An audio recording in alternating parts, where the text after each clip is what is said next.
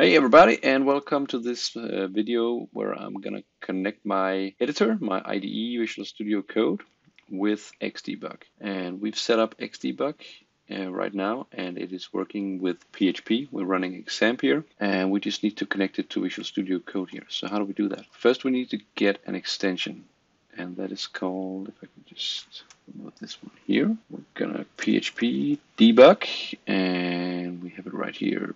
And debug support for PHP with XDebug. We're just going to install that one there, and that should be installed there. Brilliant. We're just going to head back to our project here. We have an index.php file, and we can also see that we have these red dots here now. That is where we can put breakpoints in. And before we can actually use them, we need to go to the debugger again, and we can see we have no configurations here.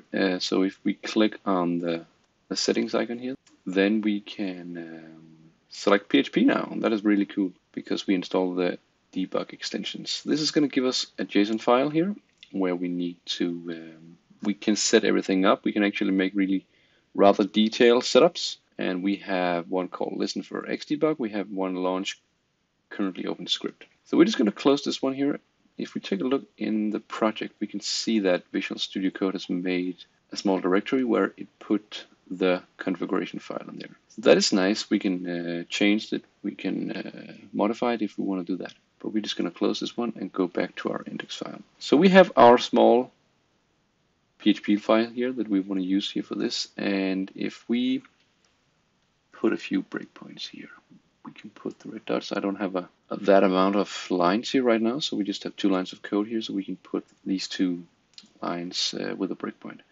And we're going to head back to our debugger, and now we have these 2 configurations here, listen for XDebug and launch currently open script. So if we're going to listen for XDebug, this means that XDebug is going to listen for our PHP script, and when we execute the script, it's going to stop it where we put breakpoints. And now we can also see we got this new panel up here where we have different commands. We can control how we debug this script here. So let's go back to our debugging and let's just update that. Now we can see that Visual Studio Code and XDebug has stopped because it detected that we had a breakpoint here. So it has stopped here, and now we can inspect our program. That's really, really cool here because we can dissect our program and see what's going on if we have an error. So we can see right now that this is uninitialized because we have not executed this line of code yet. So text, the variable text is uninitialized.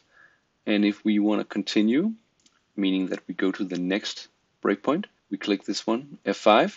We can also step over it, meaning that we could basically ignore it. We can also step into, meaning that if we had a function call here, it would jump into that function if it were a PHP function.